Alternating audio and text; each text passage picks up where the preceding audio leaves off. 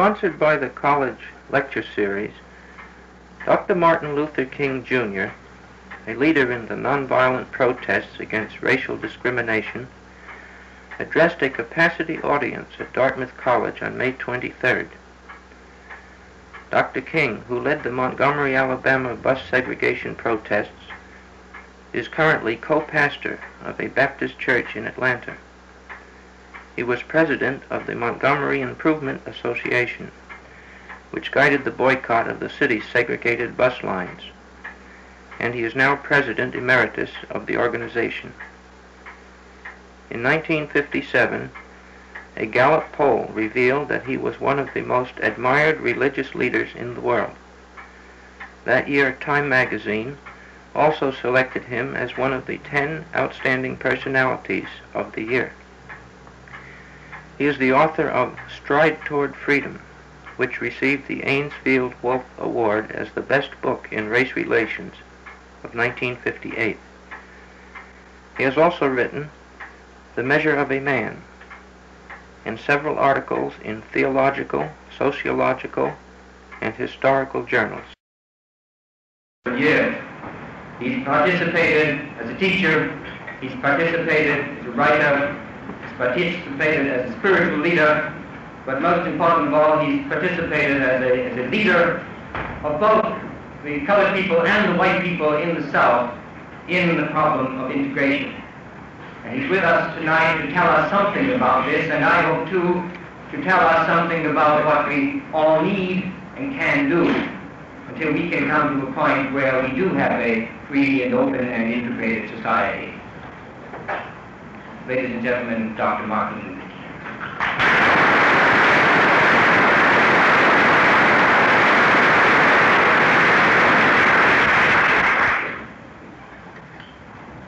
Professor Lyons, members of the faculty, members of the student body of this great institution of learning, ladies and gentlemen.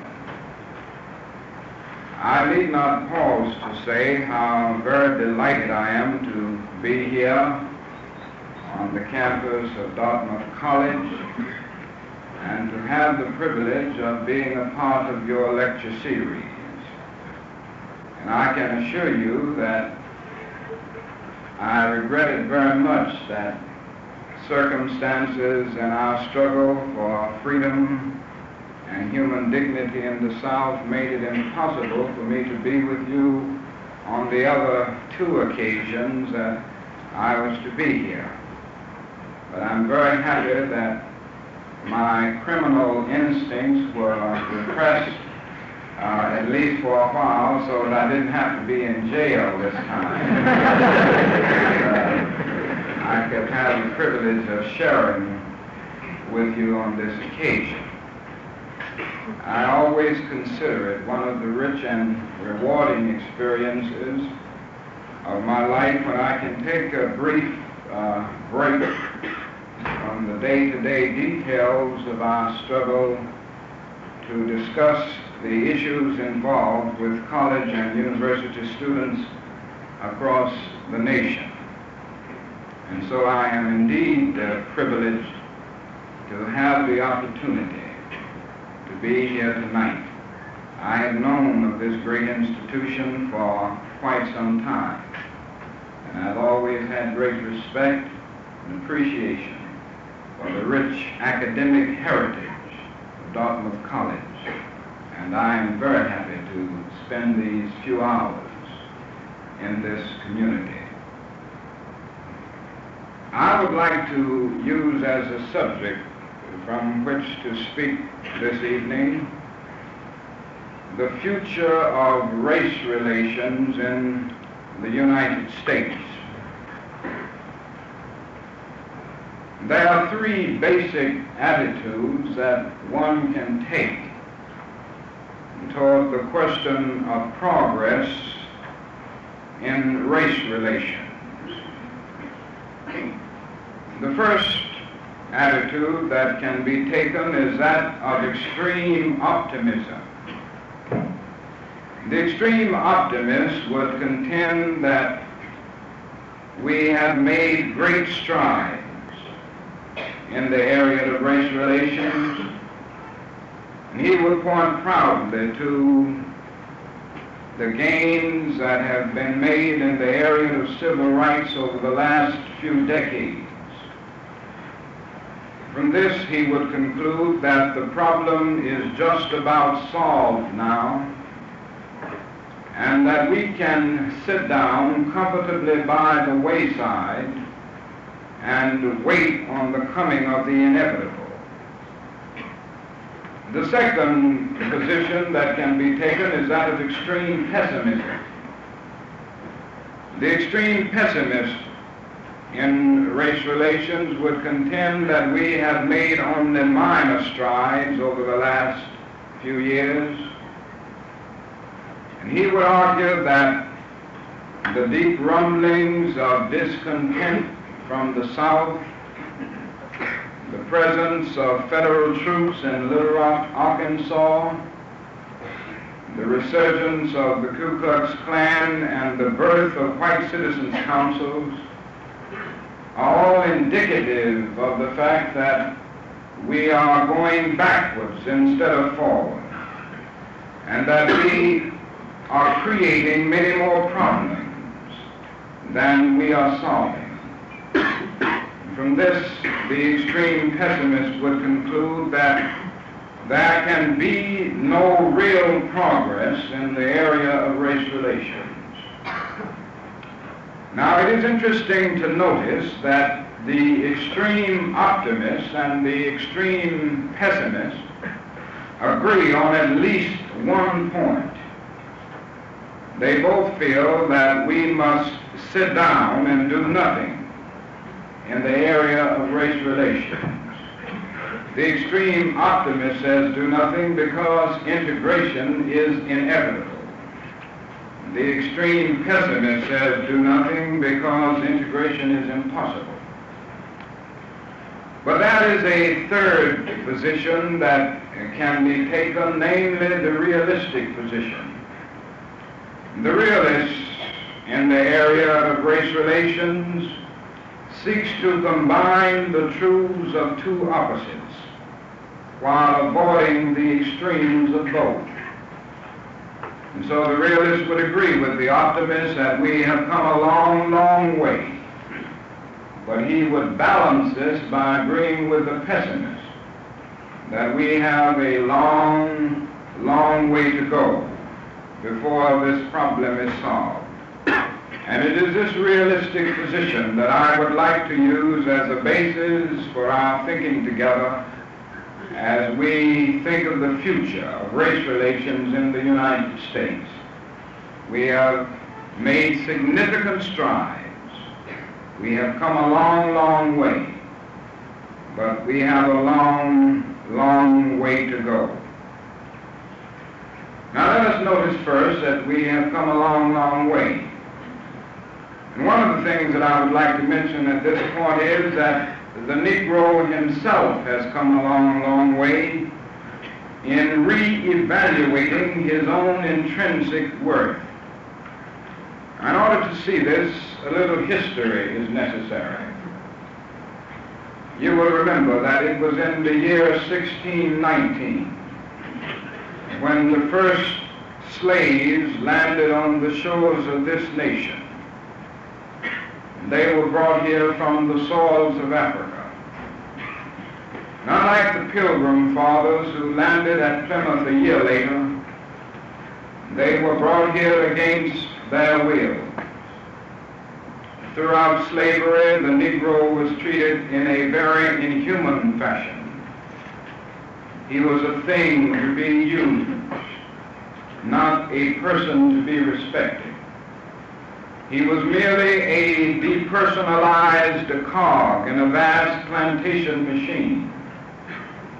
The famous Dred Scott decision of 1857 well illustrated the status of the Negro during slavery. This decision, which was rendered by the United States Supreme Court, said in substance that the Negro was not a citizen of this nation. He was merely property, subject to the dictates of his owner. With the growth of slavery, it became necessary to give some justification for it. It seems to be a fact of life that human beings cannot continue to do wrong without eventually reaching out for some thin rationalization to clothe an obvious wrong in the beautiful garments of righteousness. Philosopher psychologist William James used to talk a great deal about the stream of consciousness. And he says that one of the very interesting and unique things about human nature is that man is able temporarily to block the stream of consciousness and place anything in it that he wants to. And so we so often end up justifying the rightness of the wrong. And this happened during the days of slavery. Even religion and the Bible were misused in order to crystallize the patterns of the status quo. And so it was argued from pulpits across the nation that the Negro was inferior by nature because of Noah's curse upon the children of Ham. The Apostle Paul's dictum became a watchword: servants, be obedient to your master. And then one of the brethren had probably read the logic of the great philosopher Aristotle. You know, Aristotle did a great deal to bring into being what we now know as formal logic. And he talked a great deal about the syllogism, which had a major premise, a minor premise, and a conclusion. And so this brother could put his argument in the framework of an Aristotelian syllogism. He could say all men are made in the image of God. This was the major premise. Then came the minor premise: God, as everybody knows, is not a Negro. Therefore, the Negro is not a man. This was the type of reasoning that prevailed. Living with the conditions of slavery and then later segregation, many Negroes lost faith in themselves. Many came to feel that perhaps they were inferior. But then something happened to the Negro. Circumstances made it possible and necessary for him to travel more. The coming of the automobile, the upheavals of 2 world wars, the Great Depression. And so his rural plantation background gradually gave way to urban industrial life. His economic life was gradually rising through the growth of industry, the influence of organized labor, expanded educational opportunities, and even his cultural life was rising through the steady decline of crippling illiteracy. And all of these forces conjoined to cause the Negro to take a new look at himself. Negro masses all over began to re-evaluate themselves. The Negro came to feel that he was somebody. His religion revealed to him that God loves all of his children and that all men are made in his image, that the basic thing about a man is not his specificity but his fundamentum, not the texture of his hair or the color of his skin, but his eternal dignity and worth. And so the Negro could now unconsciously cry out with the eloquent poet, "Fleecy locks and black complexion cannot forfeit nature's claim. Skin may differ, but affection dwells in black and white the same. Were I so tall as to reach the pole, or to grasp the ocean at a span, I must be measured by my soul. The mind is the standard of the man."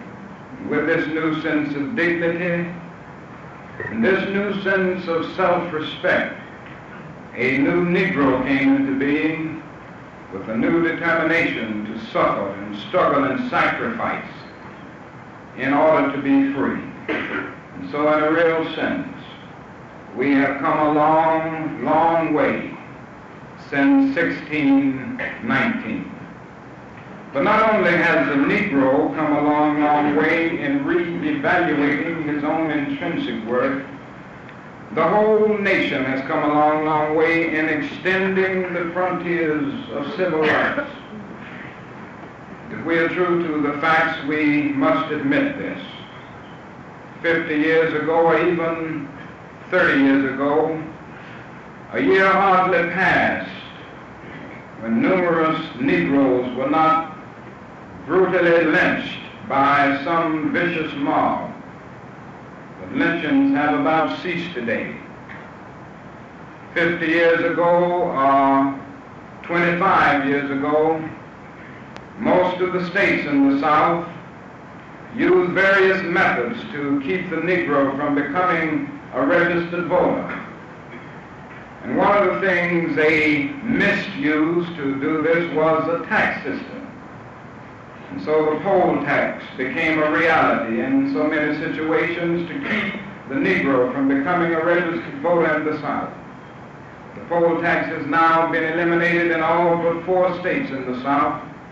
And just a few weeks ago, the Senate of the United States voted overwhelmingly to bring into being an amendment of the Constitution which would end the poll tax in federal elections.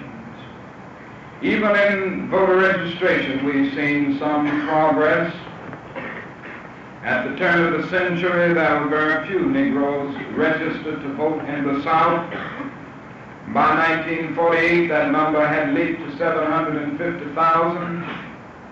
And today it stands at more than 1,300,000, far from what it ought to be, but this does represent some growth. In the area of economic justice, we've come a long, long way as a nation, so that the average Negro wage earner of today makes 10 times more than the average Negro wage earner of 12 years ago. The national income of the Negro is now about $27 billion a year, which is more than all of the exports of the United States and the national budget of Canada. This reveals that there has been some progress. But probably more than anything else, we've seen the walls of segregation gradually crumble in the United States. Now, we know the history of segregation. It had its legal beginning in 1896. And the Supreme Court of the nation rendered a decision known as the Plessy versus Ferguson decision. And this decision established the doctrine of separate but equal as the law of the land.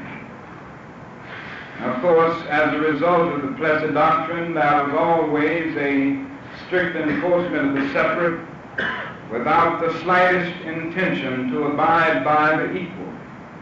And so the Negro ended up still being plunged into the abyss of exploitation, where he experienced the bleakness of nagging injustice. But then something else happened. The Supreme Court of the nation rendered a new decision on May 17, 1954. It examined the legal body of segregation and pronounced it constitutionally dead. It said in substance that the old Plessy doctrine must go, that separate facilities are inherently unequal, and that to segregate a child on the basis of his race is to deny that child equal protection of the law. Now, when this decision was rendered, 17 states and the District of Columbia practiced absolute segregation in the public schools. But we have seen something of a change. 14 of those states and the District of Columbia have made some move toward integrating the schools. Most of them have been only token moves, but they have made some move toward integrating the schools. And there are only 3 states now seeking to hold out in terms of massive, all-out resistance. The states of South Carolina, Alabama, and the great sovereign state of Mississippi. 3 states that have made no move. But this at least reveals to us that the old order of segregation is passing away.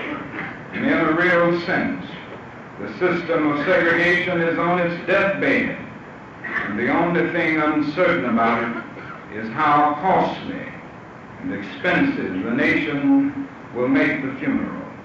We have come a long, long way since 1896. Now this would be a wonderful place for me to stop talking and to end my lecture. Number one, it would mean making a short speech, and this would be a magnificent accomplishment for a Baptist preacher. But second, it would mean that the problem is about solved in the United States, and we don't have anything to worry about. It would be a wonderful thing if every speaker in our nation could talk about this problem as a problem that once existed, but no longer has existence in our nation. But if I stopped at this point, I would merely be stating a fact and not telling the truth. You see, a fact is merely the absence of contradiction, but truth is the presence of coherence. Truth is the relatedness of facts. Now, it is a fact that we have come a long, long way, but it isn't the whole truth. And if I stop at this point, I will leave you the victims of a dangerous optimism. If I stop at this point, I'm afraid that I will leave you the victims of an illusion wrapped in superficiality. So in order to tell the truth, it is necessary to move on and say not only have we come a long, long way, but we have a long, long way to go before this problem is solved in our nation. Now, we need not look very far to see this. We can open our papers, we can turn on our televisions, we can look in our communities, and we will see that we have a great deal to do before this problem is solved. I mentioned that lynchings have about ceased, but other things are happening just as bad. For human beings are still being stripped of that personhood all over the United States. And there are still states in our nation which have their legislative halls ringing loud with such words as interposition and nullification.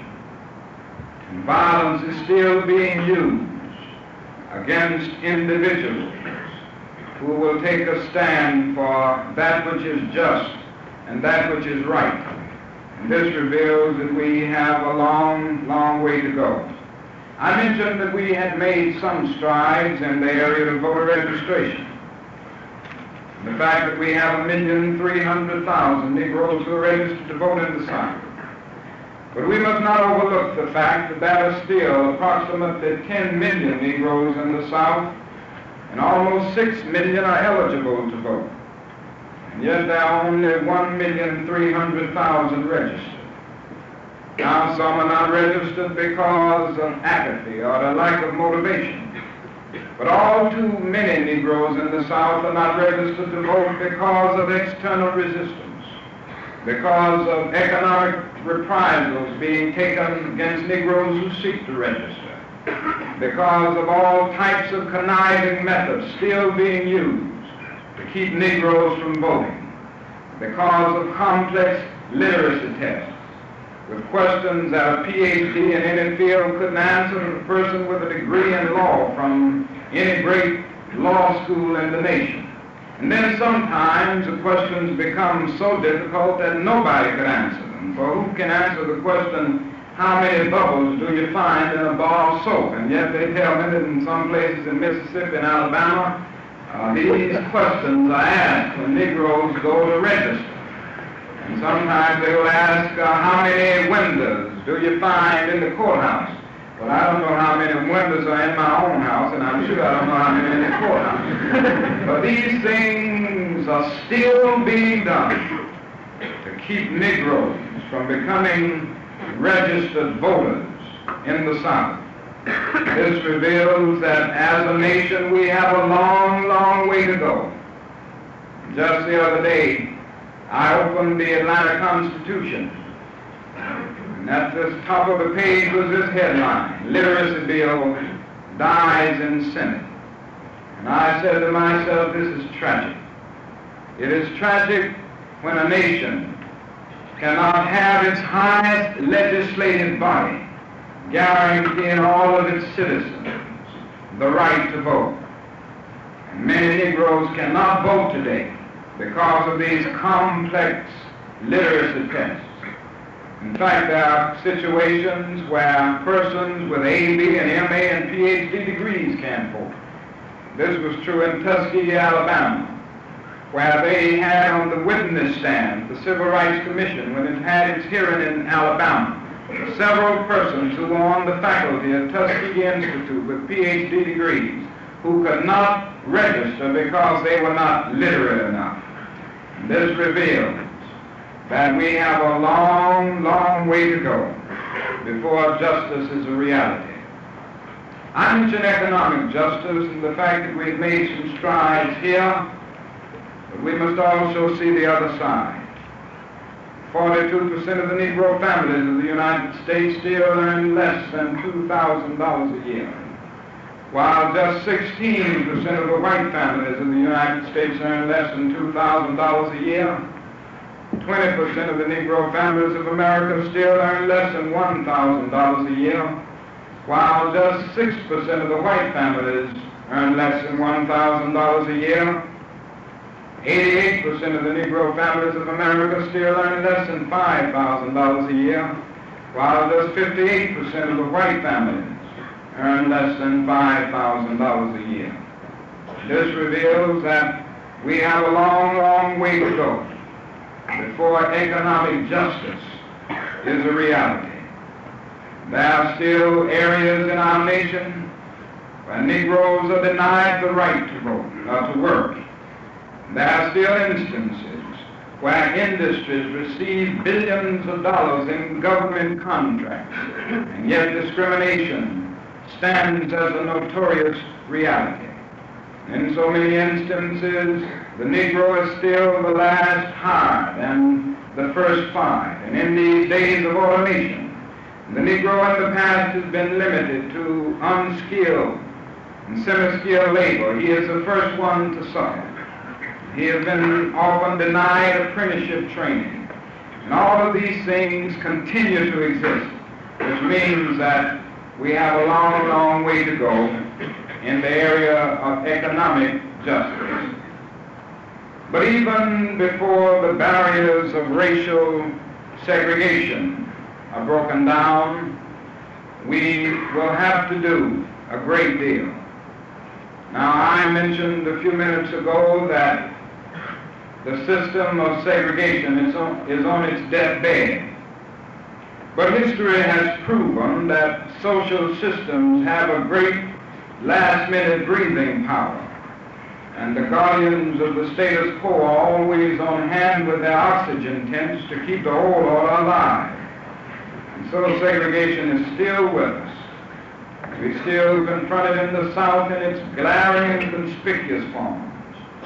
We still confront it in the North in its hidden and subtle forms.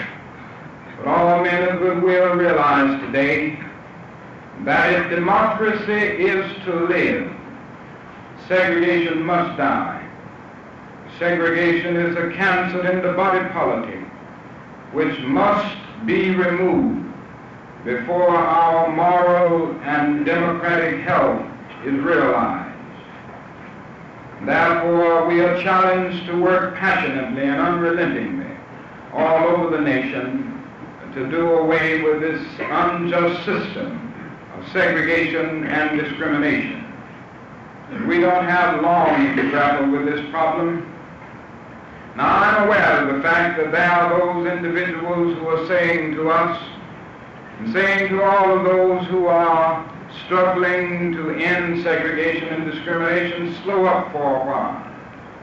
Cool off. You're pushing things too fast. Are they even saying at times, adopt the policy of moderation? Well, if moderation means moving on toward the goal of justice with wise restraint and calm reasonableness, then moderation is a great virtue which all men of goodwill must seek to achieve during this tense period of transition. But if moderation means slowing up in the move for justice, and capitulating to the undemocratic practices of the guardians of the deadening status quo, then moderation is a tragic vice which all men of goodwill must condemn. The fact is, we can't afford to slow up. We have our self-respect to maintain. But even more than that, because of our love for America, we can't afford to slow up. There are approximately 2,800,000,000 people in the world. The vast majority of these people live in Asia and Africa. For years, most of them have been dominated politically, exploited economically, segregated and humiliated by some foreign power. Today, many of these people are gaining their independence. More than 1,700,000,000 of the former 1,900,000,000 colonial subjects have their independence today. And they are saying in no uncertain terms that racism and colonialism must go, or it's too late. Now, I hasten to say that we must not seek to solve this problem in the United States merely to meet the communist challenge, as important as that is. We must not seek to do it merely to appeal to Asian and African peoples. In the final analysis, racial discrimination must be uprooted from American society because it is morally wrong. Racial segregation must be removed from this society because it stands against all of the noble precepts of our Judeo-Christian heritage.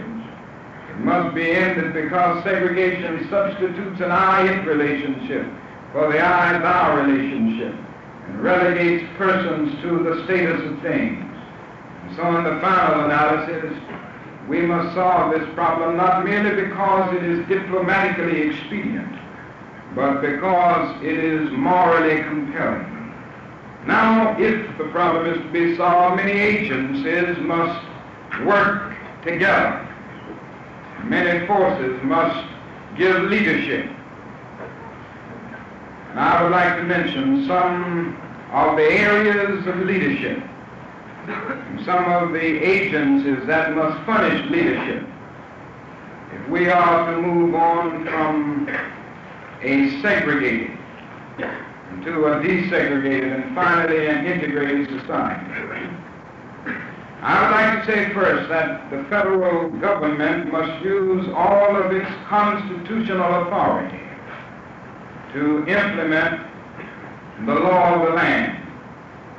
There is need for strong, forthright leadership from the federal government. If we look back over the last 10 years, we must honestly admit that the kind of consistent, forthright leadership needed this hour has come only from the judicial branch of the government. The legislative and executive branches have been all too silent, apathetic, and sometimes hypocritical. If this problem is to be solved, all branches of the government must work in a consistent, determined manner. This means that we must get rid of two myths that often linger around. One is the myth of time. There are people who say that the federal government can't do anything about this problem. Only time can solve the problem. And I'm sure that this argument continues to move around. There's the idea that if the Negro and his allies in the white community will just be patient and just wait, maybe in 100 or 200 years' time will solve the problem. Well, the only answer that we have for those who have given themselves to the myth of time is that time is neutral. It can be used either destructively or constructively. In points, I think the people of ill will have used time much more effectively than the people of goodwill. It may well be that we will have to repent in this generation, not merely for the vitriolic words and actions of the bad people, but for the appalling silence of the good people.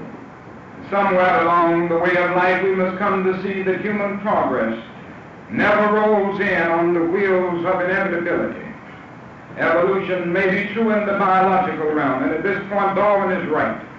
But when a Herbert Spencer seeks to apply it to the whole of society, there is very little evidence for it. Human progress comes through the tireless efforts and the persistent work of dedicated individuals. And without this hard work, time itself becomes the ally of the insurgent and primitive forces of irrational emotionalism and social stagnation. We are always challenged to help time and to realize that the time is always right to do right. And that is another myth that tends to linger around, and for lack of a better term, I call it the myth of educational determinism. It is the idea that only education can solve the problems which we face in human relations. So there is no need to talk about executive orders from the President of the United States or about legislation. It's only through the slow process of education and changing attitudes that this problem will be solved. Well, there's an element of truth in this, because education does have a great role to play in changing attitudes. But this is a half-truth. It is not either legislation or education. It is both legislation and education. It may be true that morality cannot be legislated, but behavior can be regulated. It may be true that the law cannot make a man love me. Religion and education will have to do that. But it can keep him from lynching me, and I think that's pretty important also. It may be true that legislation cannot change the heart, but it can restrain the heartless, and this is what we often do through legislation. We must depend on education and religion to change bad internal attitudes, but we need legislation to control the external effects of those bad internal attitudes. And so there is a need for civil rights legislation. And it is tragic indeed that in this session of Congress there will be no civil rights legislation. There is also need for executive orders from the President of the United States. That is a great deal the President can do with a stroke of the pen. One of the big problems that we confront in the nation today is housing discrimination. And this may be the root, this may be the source of the overall problem. As long as that is residential discrimination, there will be de facto segregation in the public schools, in recreation facilities, in churches, and every other area of life. The President can do a great deal to bring an end to housing segregation overnight. For most financing for housing situations falls under the category of the federal government, either through FHA, PHA, urban renewal, or veterans loans. And with a stroke of the pen, the President could issue an executive order making it palpably clear that there can be no discrimination in federally assisted housing. And I would also like to say that the time has come for the President of the United States to issue an executive order declaring all segregation unconstitutional on the basis of the 14th Amendment of the Constitution. This would be something of a second Emancipation Proclamation. Just last week, I presented President Kennedy a document of some 130 pages, strongly urging him to issue such an executive order and trying to show that he had both the power and the duty to issue such an executive order. And I am more convinced than ever before that this is a possibility. Now, the first Emancipation Proclamation freed the Negro from the bondage of physical slavery. And it was an executive order from President Abraham Lincoln. Almost 100 years later, the Negro still confronts a form of slavery because segregation is nothing but slavery covered up with certain niceties of complexity. And it is not too much to ask the President of the United States, almost 100 years after the Emancipation Proclamation, to issue an executive order declaring all segregation unconstitutional on the basis of the 14th Amendment of our Constitution. In short, there is need for strong, forthright, positive leadership from the executive, the legislative, the judicial branches of the government. I would also like to mention that there is need for leadership from the moderates in the white South. And I would say to you this evening that there are many more white people of goodwill in the South than we're able to see on the surface. Many of them are silent today because of fear. Fear of social, political, and economic reprisals. But God grant that something will happen, and so that the people of goodwill in the white South will rise up and take over the leadership in this period of transition, and open channels of communication. And men often hate each other because they fear each other, and they fear each other because they don't know each other, and they don't know each other because they can't communicate with each other, and they can't communicate with each other because they are separated from each other. And I think one of the great tragedies of life is that moment when men seek to live in monologue rather than dialogue. And that is the danger that this will happen in society. And so there is need for leadership from the people of goodwill in the white South. There's also need for leadership from religious institutions. If this problem is to be solved, and it is tragic indeed, we have not been able to see this leadership over the last few years as we've struggled to make integration a reality.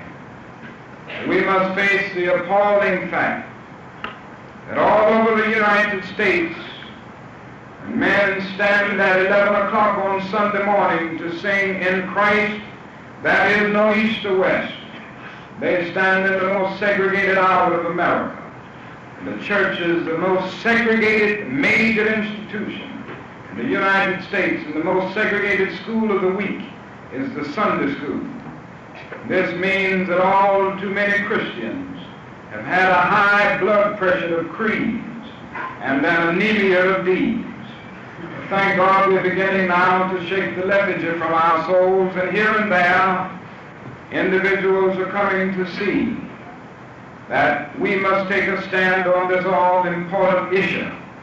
And I think when the church takes a stand, the transition from a segregated to an integrated society will be much smoother. But even after mentioning all of these areas and the need for leadership from these sources, I would like to mention another, which is all important. If this problem is to be solved, the Negro himself must be willing to suffer and sacrifice and take a stand. As I've said so often, the Negro must not feel that others will be and should be more concerned about his citizenship rights than he happens to be concerned himself. And so the Negro has not only a challenge but a responsibility to furnish leadership in terms of standing up against the system of segregation and discrimination. We must continue to work through the courts. We must continue to work for meaningful legislation. But even after working for legislation and working through the courts, we must come to see that a court order can only declare rights, it can never deliver them. And only when the people themselves begin to act are rights which are written on paper, given lifeblood.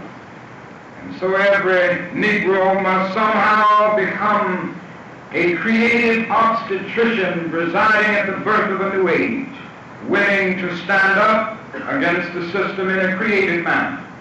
And so we must supplement what is done through the courts and through legislation with non-violent, direct action. Now, this method has many advantages that I would like to mention for the moments left. And I would like to mention it because it has been used in such a creative way in the struggle all across the South. First, it has a way of disarming the opponent. It exposes his moral defenses. It weakens his morale, and at the same time, it works on his conscience. And he just doesn't know what to do and how to handle it. If he seeks to beat you, the power and the capacity to accept that without retaliating. If he doesn't beat you, fine. If he doesn't put you in jail, that's wonderful. Nobody just loves to go to jail, but if he puts you in jail, you go in and transform the jail from a dungeon of shame to a haven of freedom and human dignity. Even if he tries to kill you, you develop the quiet courage of dying if necessary without killing. And that is something about this approach. It disarms the opponent. He just doesn't know how to handle it. That is another thing about it on the moral end. It makes it possible for the individual to struggle to secure moral ends through moral means. As you know, one of the great debates of history has been over the whole question of ends and means. And there have been those individuals from Machiavelli on down who argue that the end justifies the means.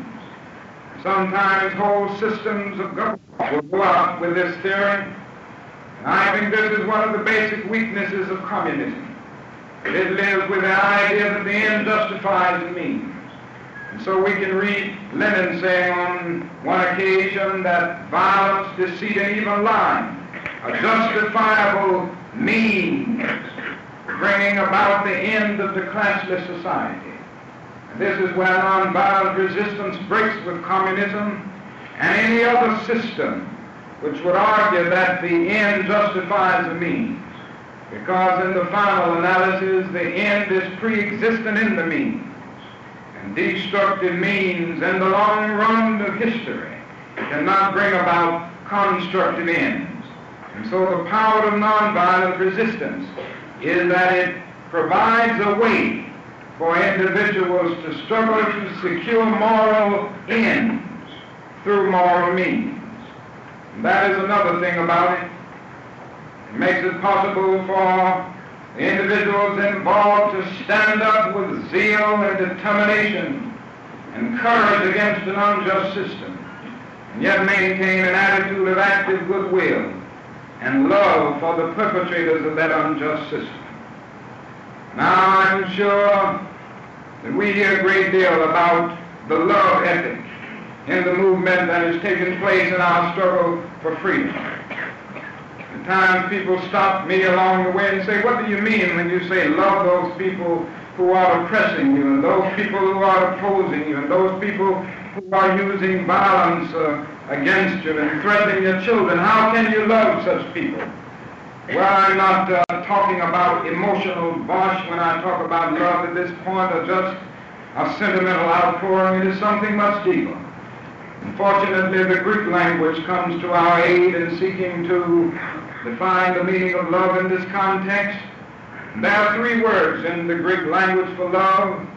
One is the word eros. And eros is a sort of aesthetic love. Plato talks about it a great deal in his dialogues. The yearning of the soul for the realm of the divine. It has come to us to be a sort of romantic love, and so in this sense we know about eros, we have experienced it, we have read about it in all of the beauties of literature. So in a sense, Edgar Allan Poe was talking about eros when he talked about his beautiful Annabel Lee with the love surrounded by the halo of eternity. In a sense, Shakespeare was talking about eros when he said, love is not love, which alters when its alteration finds, bends with the remover to remove. It is an ever fixed mark that looks on tempest and is never shaken. It is the star to every wandering bark. You know, I can remember that because I used to quote it to my wife when we were courting. That's heroin. It talks about Phileo, which is another level of love. It is a sort of intimate affection between personal friends. It is a reciprocal love. So on this level, you love those people that you like, those people whose ways appeal to you. This is friendship. Then the Greek language has another word. It is the word agape. Agape is more than aesthetic or romantic love. Agape is more than friendship. Agape is understanding, creative, redemptive goodwill for all men. It is an overflowing love which seeks nothing in return. Theologians would say that it is the love of God operating in the human heart. When one rises to love on this level, he loves a person who does the evil deed while hating the deed that the person does. And I believe that this kind of love can lead us through this period of transition, this kind of creative, understanding goodwill. I think this is what Jesus of Nazareth meant when he said, love your enemies. And I'm so happy he didn't say, like your enemies, because it's pretty difficult to like some people. Like is a sentimental, affectionate sort of thing, and it's difficult to like somebody who's bombing your home and who's threatening your children and who's throwing you in jail. It's difficult to like some of the senators and congressmen in Washington. The things they're saying about Negroes and members of other minority groups and some of the things they're doing. It's difficult to like them and to like what they're doing, but Jesus says love them, and love is greater than like. Love is understanding, creative, redemptive goodwill for all men. And this is what nonviolence says. It says that the love ethic is a possibility in the struggle for freedom and human dignity. And this method is not at all new. It is not at all without successful precedent. Mohammed K. Gandhi used it in a magnificent manner to free his people from the political domination inflicted upon them for years. And it has been used in a marvelous way by thousands and thousands of Negro students all over the South. They have been able to say in substance, as they stood up against the unjust system, we will match your capacity to inflict suffering with our capacity to endure suffering. We will meet your physical force with soul force. Do to us what you will, and we will still love you. We cannot in all good conscience obey your unjust laws, because non-cooperation with evil is as much a moral obligation as is cooperation with good. And so throw us in jail, and we will still love you. Bomb our homes and threaten our children, and we will still love you. Send your hooded perpetrators of violence into our communities at the midnight hours and drag us out on some wayside road and beat us and leave us half dead. And as difficult as it is, we will still love you.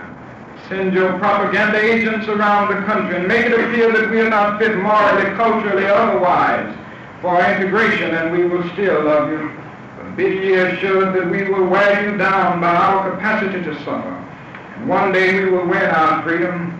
We will not only win freedom for ourselves, we will so appeal to your heart and conscience that we will win you in the process, and our victory will be a double victory. This is the message of the non-violent resistor as he stands before the opposition. The students have taken this method. They have been able to bring about integration at lunch counters in more than 150 cities of the South. And through the Freedom Ride movement, they have been able to bring about integration in bus terminals all over the South, so that segregation in public transportation is almost non-existent all over the South. And this has happened within the last 6 months. And I submit that this is nothing less than revolutionary. It is the power of nonviolent resistance in this struggle. And I believe that with this method, we will be able to move out and transform the social situation. I believe also it will help us to go into the new age with the proper attitude. But as I said, all over this country, we must go into the new age with a desire to make democracy real for everybody. And this is why I've said that the Negro must not seek to rise from a position of disadvantage to one of advantage, thus subverting justice. We must not seek to substitute one tyranny for another. For black supremacy is as dangerous as white supremacy. And God is not interested merely in the freedom of black men and brown men and yellow men, but God is interested in the freedom of the whole human race and the creation of a society where all men will live together as brothers, and every man will respect the dignity and the worth of human personality. And so nonviolent resistance will give us a creative way to struggle with determination until this system is broken down, and yet struggle with the right attitude, so that we will work passionately and unrelentingly for first-class citizenship, never use second-class methods to gain it. And with this method and the other agencies working together, I believe that we will be able to transform the jangling discords of our nation into a beautiful symphony of brotherhood. This problem will not be solved until enough people all over our country come to see that it is morally wrong to practice racial segregation and discrimination. And I say all over this country because no section of the United States can boast of clean hands in the area of brotherhood. It is one thing to rise up with righteous indignation when the Negro is lynched in Mississippi, or when a bus of freedom riders is burned in Anniston, Alabama. But a white person of goodwill in the North must rise up with as much righteous indignation when the Negro cannot live in his neighborhood simply because he's a Negro, or when a Negro cannot get a position in his particular firm, when a Negro cannot join his particular fraternity, cannot join particular academic society. In other words, there must be a sort of divine discontent if this problem is to be solved. You know, there are certain technical words within every academic discipline which soon become stereotypes and cliches. Every academic discipline has its technical nomenclature. Modern psychology has a word that is probably used more than any other word in modern psychology. It is the word maladjusted. Maladjusted. This word is a ringing cry of modern child psychology. And certainly we all want to live the well-adjusted life in order to avoid neurotic and schizophrenic personalities. But I say to you in my conclusion that there are certain things within our social order and in the world to which I'm proud to be maladjusted, to which all men of goodwill must be maladjusted until the good society is realized. I never intend to adjust myself to segregation and discrimination. I never intend to become adjusted to religious bigotry. I never intend to adjust myself to the madness of militarism and the self-defeating effects of physical violence. But in a day when Sputniks and explorers are dashing through outer space, and guided ballistic missiles are carving highways of death through the stratosphere, no nation can win a war. The alternative to disarmament, the alternative to suspension of nuclear tests, the alternative to strengthening the United Nations and disarming the whole world may well be a civilization plunged into the abyss of annihilation.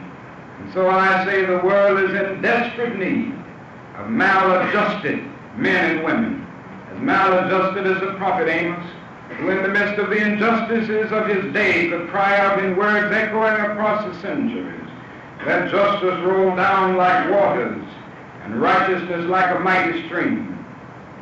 As maladjusted as Abraham Lincoln, who in the midst of an age amazingly adjusted to slavery, had the vision to see that this nation not exist half slave and half free. As maladjusted as Thomas Jefferson, scratch across the pages of history words lifted to cosmic proportions, we hold these truths to be self-evident, that all men are created equal, that they are endowed by their Creator with certain inalienable rights, and that among these are life, liberty, and the pursuit of happiness. And I believe that through such maladjustment, we will be able to emerge from the bleak and desolate midnight of man's inhumanity to man into the bright and glittering daybreak of freedom and justice. If we will but do this, we will be participants in the creation of a new society, the creation of a great America. And this will be the day when all of God's children, black men and white men, Jews and Gentiles, Protestants and Catholics, will be able to join hands and sing in the words of the old Negro spiritual, free at last, free at last. Thank God Almighty, we are free at last.